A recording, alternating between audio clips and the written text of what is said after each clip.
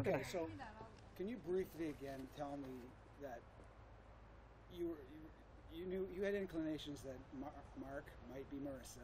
Right. How you discovered that? Okay, well, Mark and I were dating for 6 months. We got engaged, and it was early on in the engagement that I knew that Mark liked to dress as a woman, and I was okay with that. I kind of watched, Some Like It Hot, those movies in the Rocky Horror Picture Show, and I liked doing his makeup, so it was kind of fun. And it was kind of fun to see a man struggling in women's clothes, you know what I mean? Because we have to put up with that all of our lives.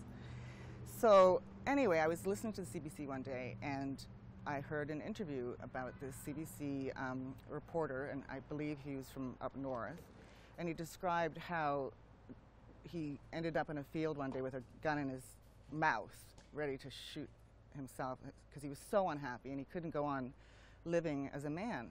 And it was just so compelling and so sad, and his voice was just so sad. And he said that he ended up losing his family, his children, his wife, but he was just so much happier that he couldn't have gone on living like that. So I went home to Mark and I said, I think this is just something more than liking to get dressed up. I said, I really believe you're transsexual, because that was the term at the time. And I just really believed that, because it was more like Mark had the soul of a woman. Like if you look, I've been around many transgendered people, and there's some transgendered male to female, and there's something about the look in their eyes that is just so compelling, and it's like so feminine. And I can't even describe it, but it's like looking into their soul, and you can just see that other person that they were meant to be. So when we all decided that Mark is Marissa, obviously there's no big deal to you, really, was it? No, I did struggle in the first few years of our marriage, because we were living, I felt like a lie. So it was very anxiety provoking, because we presented as this like normal, he went out and made the bacon and I was a little woman at home doing the housework. And you at this time you knew he was transgender? Absolutely. Okay. But we did this public persona that was different than the life that we lived at home. So that was very difficult, and for years I did struggle with that, because I don't like lying. I'm a very honest person, and we never lied to our child. That was one of the stipulations when we had Lilia, that we would never lie about this. Like, she always knew from the time she was born. That doesn't mean that it's been easy for her, but definitely I hated lying. And we were kind of outed when we lived in Owen Sound by his secretary, I guess, because I don't even know how she found out. I think it was a rumor, and then anyway, it all came out. And at that time, when everyone knew, we told everybody, like our acquaintances, our friends, anyone who was in our house working, because we didn't want them to be blindsided by it, and I want them to feel comfortable in our house, and that he wasn't some sort of weirdo, that this is just who he was. And because people, it's just like with homosexuals, at first people used to always think they were pedophiles, and that's just such a horrific thing. So I just wanted to normalize it for people, if that's possible. And what about your daughter? How has she accepted the transition?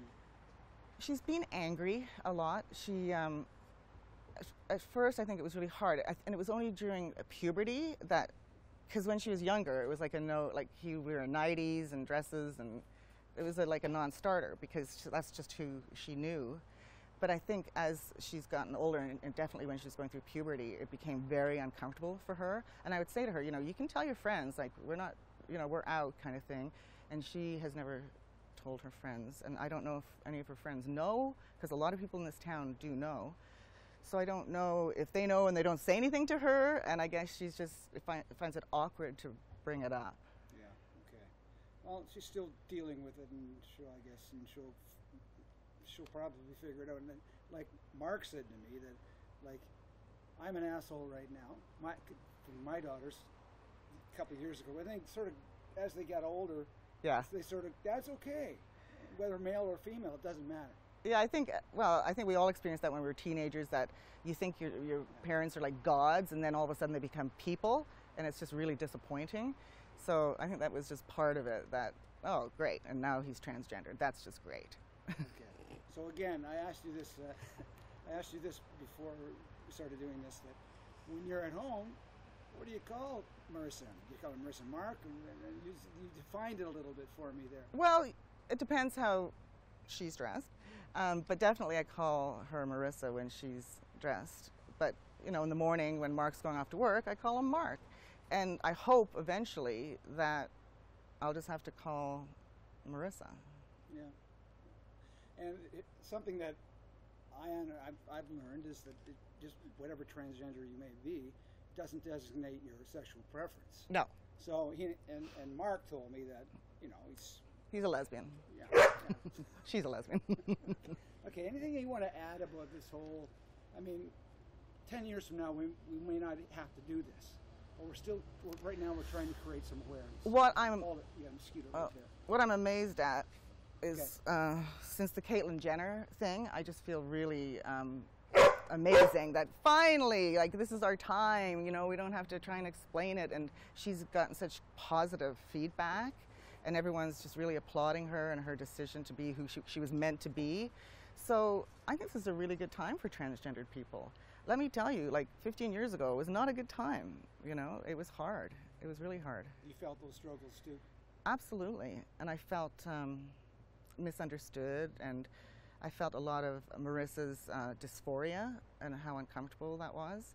And I actually got really fat because I think I felt guilty about being pretty. So I got huge. And it was sort of like a, I don't know, like a defense to say, oh, look, I'm not pretty anymore. But I have lost some of the weight since then, but I definitely think that was part of my weight gain, like not wanting to be the pretty one in the relationship. Well, you still are pretty, by the way. Thank you. So it's changed now for you. Do you feel more comfortable that Caitlyn has come out like this? Absolutely. I think it's amazing, and I really applaud her. And I really want us to go forward. When we first got married, I said, in 10 years, let's get remarried. In fact, at that time, there was no same-sex marriage. And that used to worry me, too, because I'd be like, well, are we going to be married, or what's going to happen? And I kind of hoped within 10 years that she would transition. But there was just too much pressure from work and social pressure and family. Like, you know, we told our families right away when Lily was young, and it wasn't well received. Definitely, especially by our fathers. In fact, his father has never mentioned it again. He's never talked about it. He's never said anything. And that was like 16 years ago. Do they talk? Still have a relationship, yeah, but they don't talk about that. So he's marked to. Absolutely. Okay. Yes, absolutely. Okay. There's no Marissa there. Is there anything else that I haven't asked you that you wish I'd ask you? Or a comment or anything else about this? Okay, well, I guess my hope is now that this has all come out, that Mark will transition to be Marissa, that he will get facial feminization surgery, and he will eventually live the way she was meant to. He will live the way she was meant to be. I've got to ask this question because people are going, what? Pronouns. Pronouns, not, but what about bottom surgery? Do you see that happening? Sure. Yeah? Yeah. So that changes the whole sexual thing in a way, right? Yeah, but it's interesting because I think we've always kind of been like two women together, even though there's that appendage. But, you know, lesbians make do with, you know, fake appendages, right? So. Okay. The bottom line, Marissa Mark is your soulmate, and it's all about love, isn't it? Absolutely. It doesn't matter the package, it's what's inside. And that's so true. Did Mark tell you that we met when I was 10 and he was 12? Yeah, we met in a park, and I bossed him around, and we never forgot each other, and it was so funny. It was only after Lily was born, we were talking about this park in Oakville, and I ordered him off. There was guns there that the kids played on, and it was interesting because we both never forgot the incidents, but we didn't really realize it was who we were until years later. But it was such an interesting point. Wow. Yeah. That's really interesting. serendipity or something. Can you relate the fact that it's a funny story? It's cute. About the wedding night, you mean? So on our wedding night, I had a beautiful wedding gown, and poor Marissa, was wearing pants and a silk blouse. It was a blouse and a tie. So that night, after all the festivities, I put her into I was wearing a corset and a gown, and she looked beautiful, and I just wanted to do that because I felt so badly that she couldn't be part of that. But hopefully we'll remarry and she will get that chance to wear a wedding dress. Very nice. That's it.